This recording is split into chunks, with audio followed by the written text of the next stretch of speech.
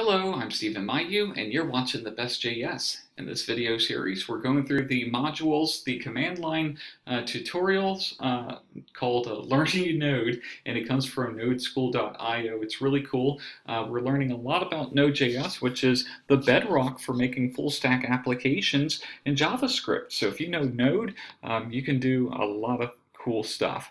Okay, so we're coming close towards the end of this program right here. Right now we're on the 10th challenge time server, and dagnabbit, I always do that.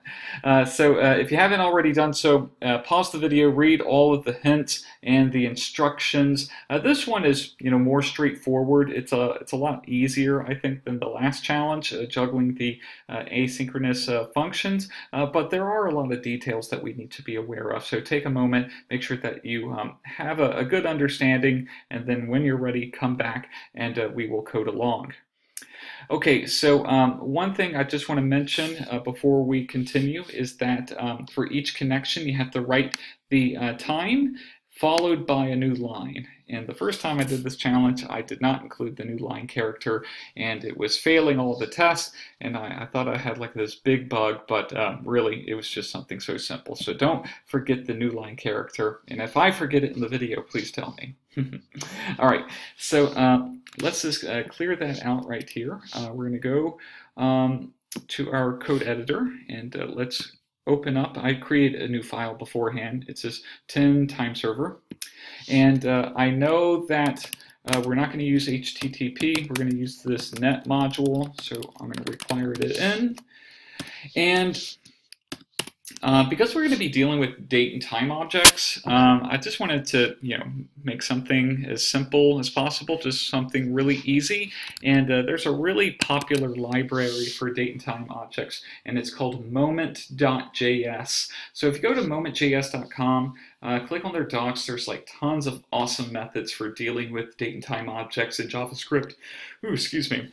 But we're only going to use like a couple of methods from this library just to make the formatting at the time like a lot easier. So take a look at it in your own time, but let's go to our terminal. Let's run npm install moment. And I have already installed it, but you run this command, and when it has finished installing, we'll go back to our code editor and require it in.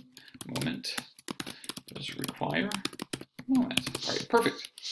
And let's store the port number from the command line argument. So const port process.argv, and it's the second element right there, or rather the third element.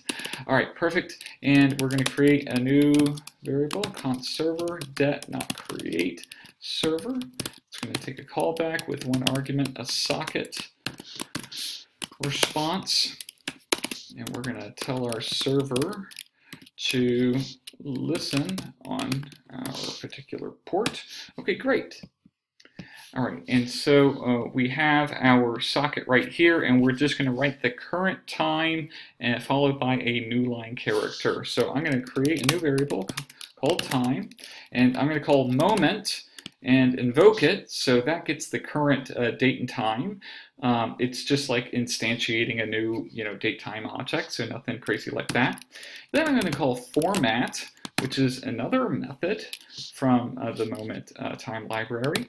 And check this out, it's going to be so cool. I'm going to give it a string, y, okay, to represent the year, and then day, to represent the, mm to represent the month, and day. And it's cool because I'm using mm and dd, so it's going to automatically put the 0 in front of them. So it takes care of all the formatting for us. We don't have to do it ourselves.